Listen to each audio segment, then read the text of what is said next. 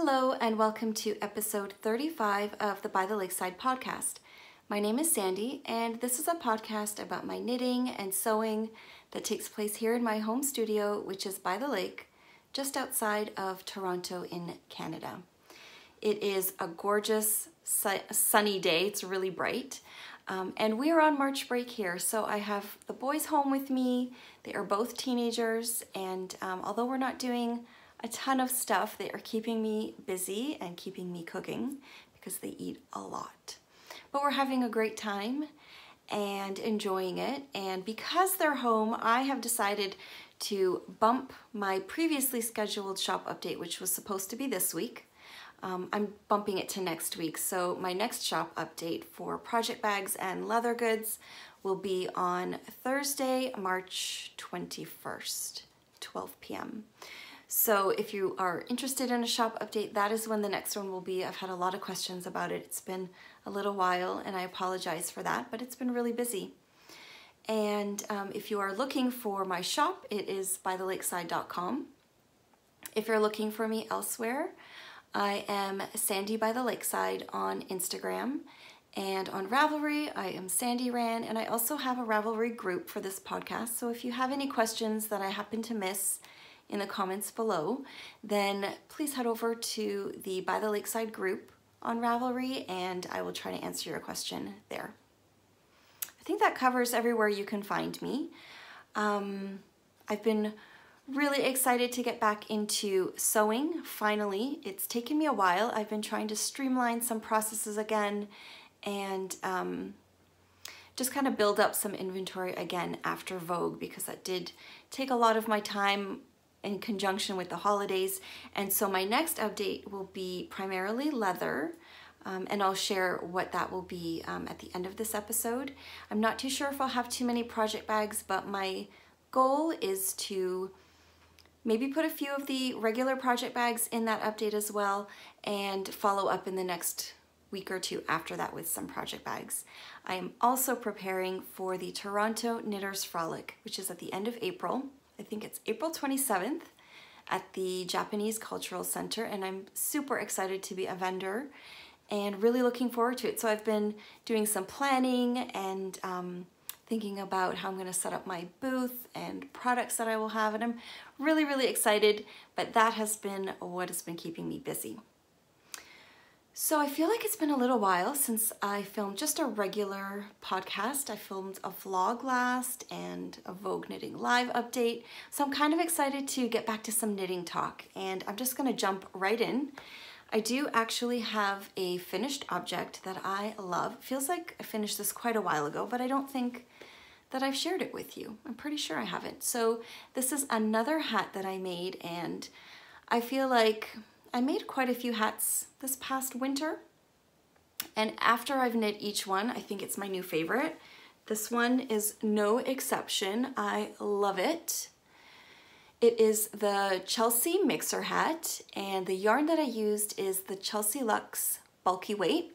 The color is Sunday Times, which I love. It's just perfect. I'm not sure if you can see. I'll show it to you a little closer, but it just really reminds me of newsprint, because not only do you have the shades of gray and black and white, but there's this little bit of yellow, just a hint of it, which kind of reminds me of an aging newspaper. And this beautiful black pom-pom. I just love it. It is so soft, and I love knitting with Christina's yarns. They're really enjoyable to knit with. It's just super soft. It would knit up really, really quickly, which is always fun when you're using bulky. And I just love it. So that is probably my last finished object for a little while. I think I was on a roll, and now I am getting back into some of my bigger projects, some old, some new, and I will share those with you now. So I'm going to jump into whips. So before I start, actually, I know I've spoken about this. I was totally inspired by Trisha from Tie-Dye Diva podcast and Tie-Dye Diva on Instagram. I love Trisha. She is such a pleasure to watch and so inspiring. And as I was going back and watching some of her older videos or podcasts, I realized she's knit a whole bunch of stuff that I've had in my queue and have had yarn sitting in the cupboard for a really, really long time. So we have such similar tastes. And I was inspired by her to kind of manage my whips without feeling overwhelmed into 3 groups.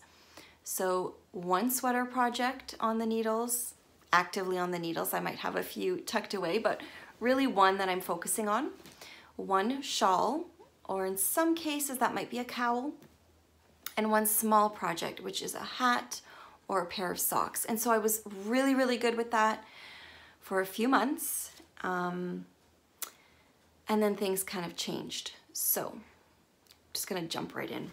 My first work in progress keeps in line with that. It is a sweater, and it is in this beautiful boku bag.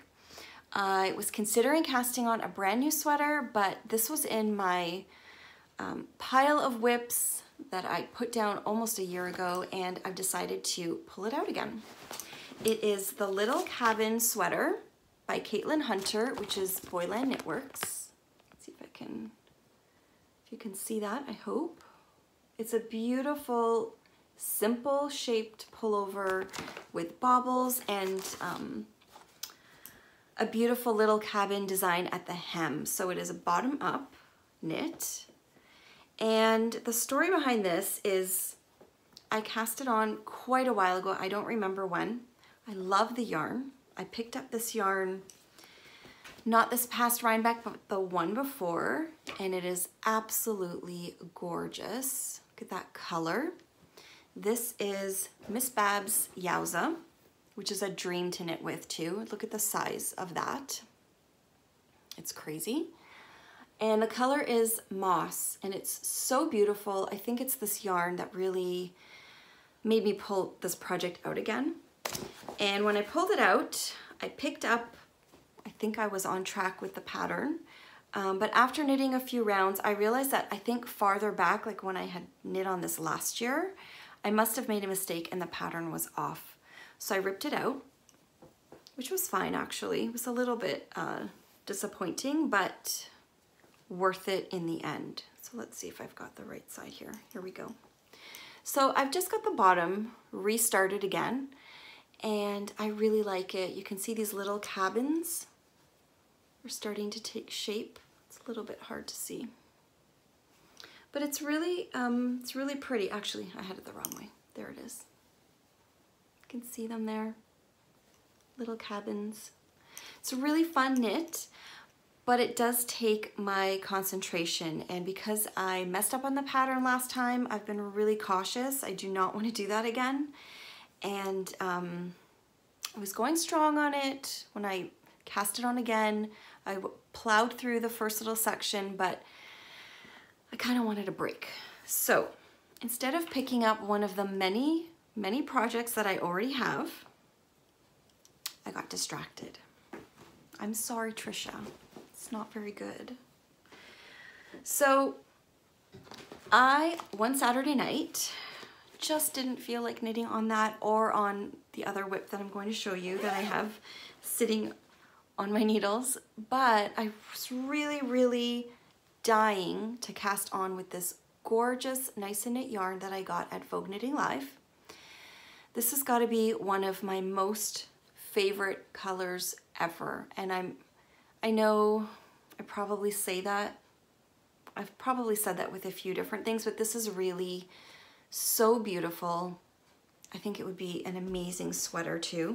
It is Nice and Knit in the worsted weight in the color Autumn. See it there. And when I got this at Vogue, I knew that I wanted to make Kate's poncho. So this is a pattern from the ladies at Nice and Knit. And so I cast it on, and it's so much fun. It is knitting up so beautifully. This color's amazing. It's just stunning. So I decided to do the modification that I had seen on the Nice and Knit Instagram account, that Katie was doing. So originally it is a cowl, a bit of a cowl, or turtleneck I should say, sorry, it's a turtleneck. And it is in a seed stitch, which follows down in the center as well. But Katie was knitting one and I really loved the look of it with a crew. And I don't always like a lot of bulk in the neck area, and I thought with spring coming, it would be really fun to knit the crew version. So that is what I've done, and I love it. It is so much fun, and although I love the look of seed stitch, I don't always like knitting it, but in this project, it's so much fun because it's really just that center and back panel. It's really easy. So I'm really excited about this project. And this is kind of taken over as one of my 3 current whips, even though it's not a small project. I can't help it. And I noticed I did make a mistake or two in my increases right at the beginning, but I think I'm just gonna be able to, there's a little bit of a hole here. I'm just gonna knit it closed with some spare yarn. But it's beautiful, I love it. I am using the needles, the needle size that it calls for, which is a US size 9. And yeah, I'm loving it. I think this is going to be, I don't know if I mentioned, but we are going away for just one night this week for a little family gathering in Niagara Falls. And I think this is gonna be the project that I bring because it's really easy. I have the pattern memorized now and I'm loving it. It is in one of my favorite bags, which is the Monstera print. And I do have more fabric for this, so I will be making more for my shop and also for the Toronto Knitters Frolic. Love this fabric. So yeah, this beautiful yarn. I don't know what I'm gonna do when I'm done this project because I really love knitting with that yarn. Now, my third project you've seen before too. It is also in one of my bags. This is also a really fun print. And it is the 3-color cashmere cowl by Joji Locatelli. And I was doing pretty well on this too, but then I stopped again. So I think I just get a little bit bored with any project that I'm working on, no matter how much I love it, and that's my problem. So here is my cowl. It's moving quickly. I might bring this one on my trip too, I don't know. This is good for the car. So here is my 3-color cashmere cowl. I am using Plucky Knitter yarns, which I have shown before. These are my 3 colors. And I'm pretty sure that I've put them on a Ravelry page already, but just in case. This one is, what is this? Wintry Mix, Pure Michigan, and what is this one? I can't remember what this one is. This beautiful dark gray. But this is also really fun to knit with. It's a cashmere, there's a cashmere content in here, so it's really luxurious, really nice to work with. And I cannot wait for this project too. I think this is gonna be one that I will wear a lot. In fact, I think all of these projects I'm really excited to wear. So I'm trying to focus on only these 3. I know that the poncho is kind of a big one, but I'm not knitting on socks right now, and I've decided to not cast on any more hats, even though I have one planned and it's in my dream knitting. I will share that. But basically, those are my 3. And as soon as I finish one of these projects, my spring plans are to pick up one of my 2 most loved shawls that I was working on last summer and try to finish those because I love them so much. I put them aside for the winter. One is the Bayou shawl in a linen, and it's beautiful. I really want that one, I think, first. And then I have a girl's best friend shawl, which is just crying to be finished. So I have a lot ahead of me, but I'm really gonna try to stick to those 3. I do have dream knitting other than my other shawls to get to, but it's another hat, and so I'm really gonna wait. But I thought I would share it with you anyways because it's so pretty. And I know I shared this yarn in my Vogue Knitting Live recap video, the haul video, but I wanted to share it again because now I have a beautiful pom-pom, and my dream knitting is the Kobuk hat, and to use this beautiful Legacy Fiber Arts yarn, this is DK in the color Tuxedo, which is one of my favorite shades of like a, I don't know, like a beautiful royal purple with this gorgeous mohair in Raspberry Sorbet. Such a beautiful combination. I saw Sue from Legacy Fiber Arts knitting one of these and I knew right away that I had to have it. So that is set to be the Kobuk hat, which is also by Caitlin Hunter. And then I found this stunning pom-pom at the Knitting Loft when I was there a few weeks ago, and look at that. Isn't that beautiful? So I really cannot wait, but I'm gonna have to because there's just too much going on. But this pom-pom is beautiful. I actually don't know who makes this. I'm gonna hold up the name. And I got that at the Knitting Loft, which is a beautiful yarn shop in Toronto, and I've gone there a few times now, and every time I go there's more beautiful stuff. It's just, oh, and by the way, if you're a local, it's one of the few places I've ever seen Nice and Knit yarn, so you can check it out there. It's just so much, there's so much good stuff in that store. It's very tempting, and I love the people there. So okay, I think that's it for my dream knitting too, because I really want to stick to those three and not get carried away. Next, I am going to show you a couple of things that I purchased in the last little while. I've been trying not to buy yarn, so I have bags. And one of the bags that I got quite a while ago actually was meant to be a purchase at Vogue Knitting Live, but it didn't make it there in time, so it came just a little bit after. And it is this beautiful tote bag from Clinton Hill Cashmere.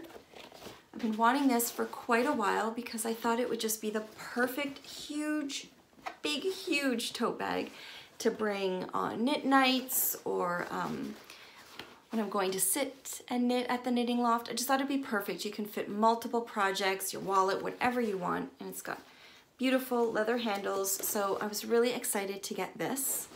And I love the color, it's the olive.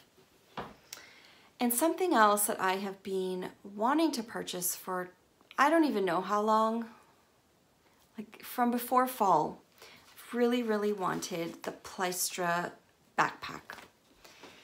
I love bags from them, but they're coming from, is it Norway or Sweden? I can't remember, but they're coming from somewhere in Europe. And I knew that there would be duties and the exchange would be a lot. And then I found out that a lot of people were purchasing them from the Black Mountain Yarn Shop. Took me a second there. They are in North Carolina. It's a beautiful yarn shop, and I managed to pick one up in one of their updates. So here is this beautiful backpack in the, I think it's called Dusty Pink. It's the pale pink. It's just another really nice, I love big bags. And this one can fit quite a bit. You could even put your laptop in here if you wanted, and you can fit multiple project bags in here. So I really wanted it for the spring. I am a little bit worried about getting it dirty, so I Scotch guarded it. It seems to be fine. And it's just so cute. I'm just waiting because it's still really yucky out here. It's the snow is not melted yet. I think our temperatures are getting a bit better this week, but it's going to be really dirty here for a little while until all the salt is washed away and all the mud disappears. So I haven't used it yet. I'm dying to use it. And it also comes with this really big simple project bag that has some pockets inside too, so I love it. I think it was a great purchase. It did, I'm not gonna lie, it did cost a small fortune to ship it here, and it was a lot. but I've wanted it for so long that I was saving up for it, and it was totally worth it. When I got it, I had no regrets. It's really beautiful. So if you have been wondering about them, they're all that they seem to be in pictures. It's beautiful, it's so well made. The fabric quality is really nice, and I'm really looking forward to using that one. Next, I'm going to talk a little bit about my next shop update, which will be, I think I mentioned, next week on Thursday, March 21st at 12 p.m. It is primarily going to be a leather update and rose gold items that I've been showing on Instagram. So I am planning on bringing back more of the brown and black pouches, like the clutch, which I find so handy. I have my black one in my purse somewhere, and this one is also the one that I use. It has all my little essentials in here, gum, hand cream, notebook, a few things like that. I love this pouch, so those are coming back. I will have more of these coming back as well, which are the little accessory pouches with handles. So I will have the small and large in brown and black again. And those are also really handy. I've got this one set up with just my everyday planner, my favorite pens for my planner, and a little ruler, some washi tape, stuff like that. They're also really nice for knitting needles. I've been storing a whole bunch of my DPNs that I've been collecting in one of these, and also as a notions pouch. It's great. But some new things that I will be offering, I've shown these before. They are the little leather scissors sheaths, and because I loved them so much with my own rose gold scissors, I decided I wanted to put these in my shop as well. So I will be adding these beautiful rose gold stork scissors. They are embroidery or finishing scissors, and I keep them in my notions pouch with this little cover on them. So they'll be sold separately. If you don't want the scissors, you don't have to buy them. If you have your own, you can pop this little leather cover on any little scissors that you have. And I think it's so handy because then you're not worried about it poking through the lining of your pouches or project bags. And because I was getting the scissors anyways, I thought, why not get this cute little rose gold measuring tape to go with it?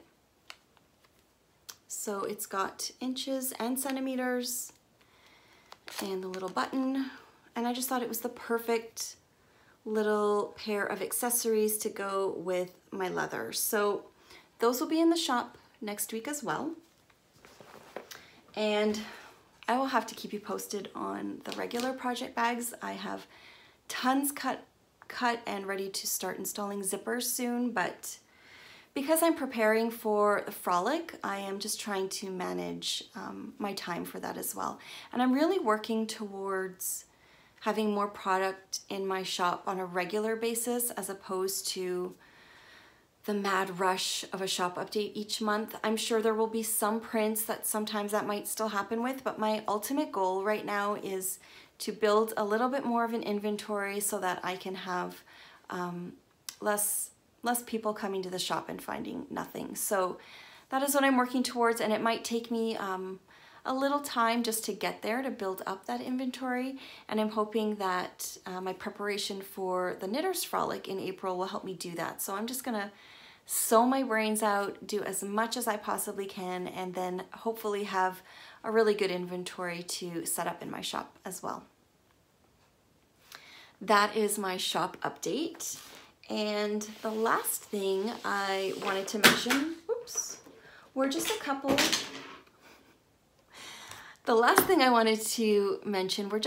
of my favorite things, because I always like to pop some of these things in at the end of an episode if I have any, and I do.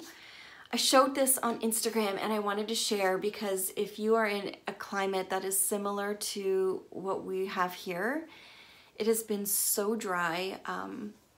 One of my sons has such dry hands that we call them crocodile hands, because he refuses to wear gloves. He does not feel the cold.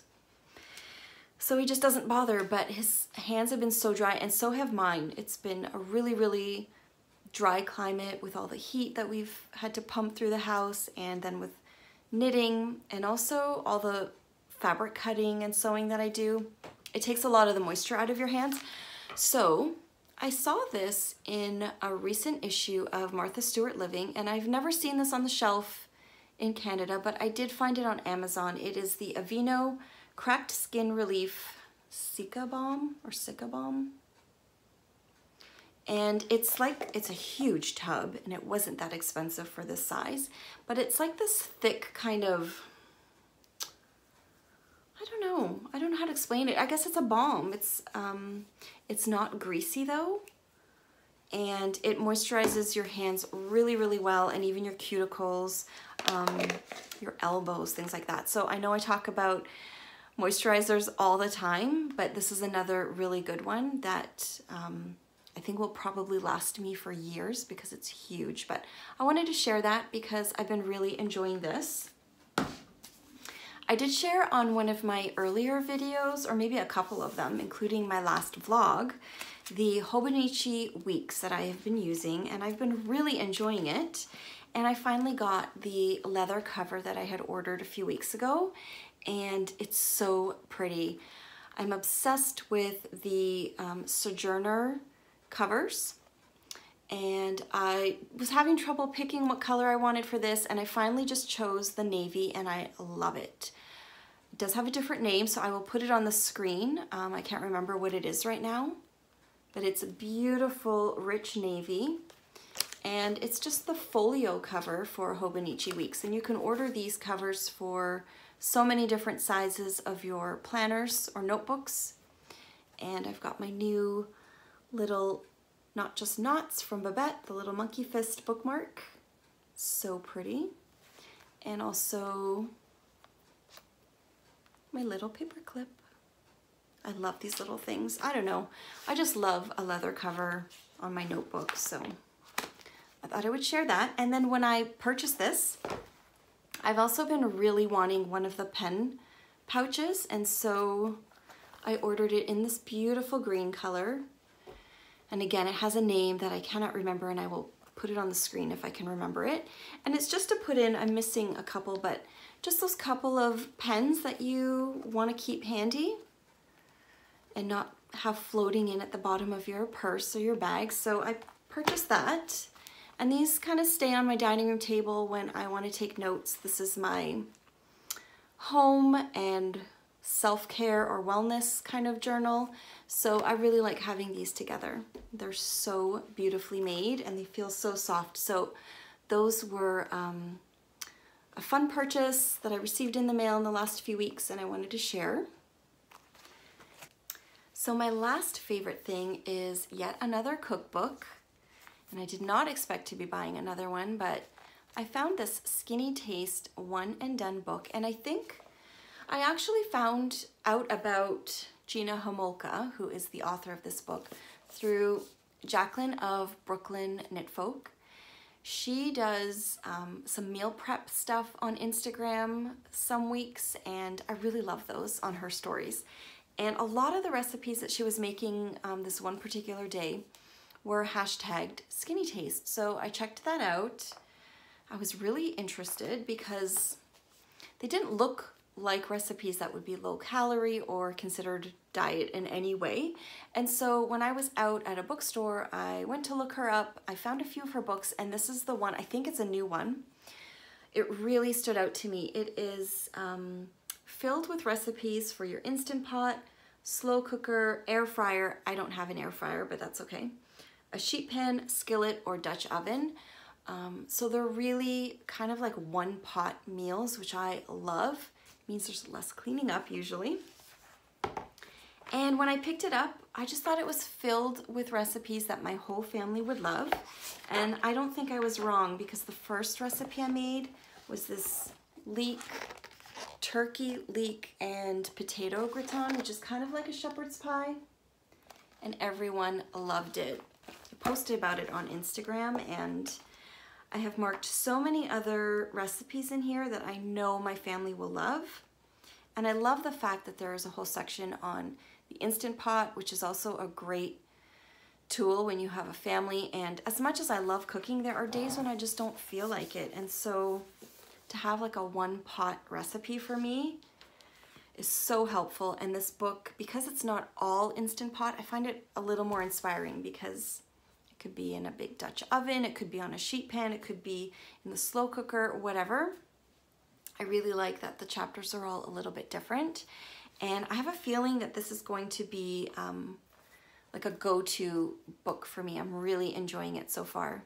And I like to post when I remember. I do like to post on my stories when I'm cooking something fun or a new recipe. So if you're interested in what I'm cooking, because I love sharing, it will be on my Instagram. And I also save all of the cooking stories that I do on a saved folder there. So I think that's everything for today. I am going to try and clean up this mess, do a little bit of grocery shopping, and get my house in order before we head out to Niagara Falls tomorrow, which I'm really looking forward to. It's just one night, but we are going to head over to Buffalo and do a quick shop at Target, Trader Joe's, and then spend some time at Niagara Falls. So I hope you guys are all doing well, and thank you so much for joining me today, and I will see you soon. Bye-bye.